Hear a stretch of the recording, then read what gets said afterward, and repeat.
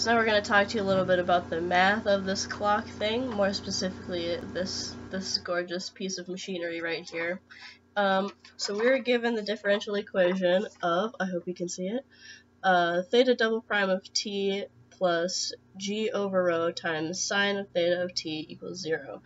And so the parameters that we were given for that were theta of 0 is pi over 4, which is b, and b is the angle of like the angle of how high you're holding it when it starts, so that's theta at time 0, and then boop, it'll go swing to the other side at that same angle, and then theta prime of 0 is 0.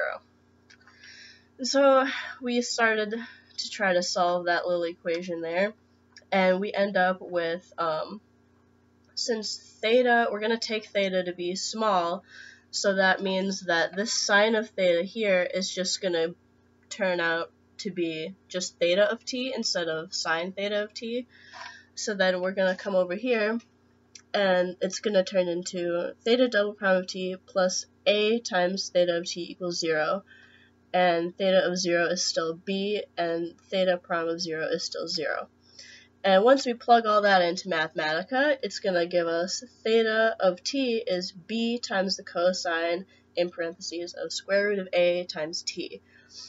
So we have to find out what a and b are, and b, we were given that. B is pi over 4, and then a is what was right here, which is g over rho. So we have to now, what do we do after that?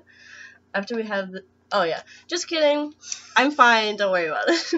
So we put the a and b into this equation here, so now we're going to have theta of t equals pi over 4 times cosine of, in parentheses, square root of g over rho times t, and that's going to be like how we're going to find the angle theta at a time t.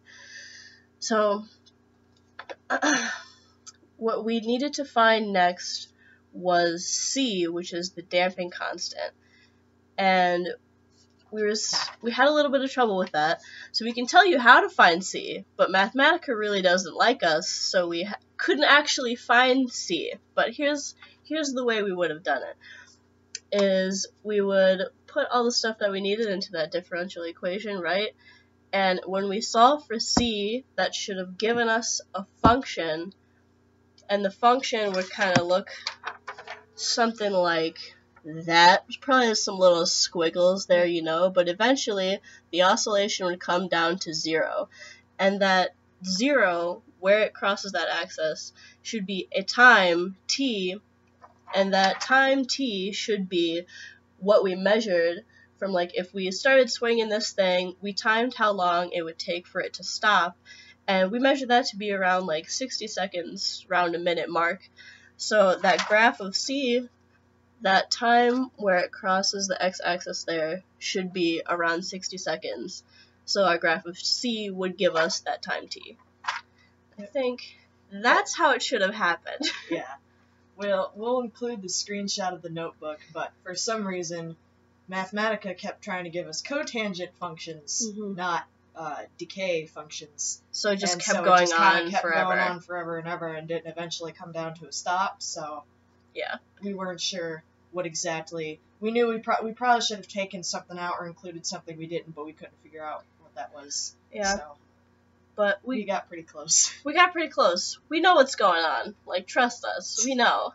Clock, physical clock works. It's a little bit picky, but it works. So I think that we did a pretty okay job, you know. I did like this project because I feel like making that clock was really cool, and it was really exciting when it worked. So. Yeah. And I feel like 3D printing is a really good thing to integrate into Calc 3 especially, because it's literally a three-dimensional class, and so being able to actually see all of the math that we learned about in class being used for something like this, and actually having a physical application, for me, that helped me understand a lot of it a lot better, because I tend to understand things better when I can see a visual have a visual application of it. Yeah, absolutely. So this is a cool project. This is definitely fun. Yeah. Great. I feel like Calc 3 is a very conceptual class, and it's hard to visualize stuff. Like, if you're not already good at that, it helps having real things there to help you see. So yeah, we really enjoyed this project, and it was really cool. So thanks for giving us that opportunity to do this. Thank you. Thank you.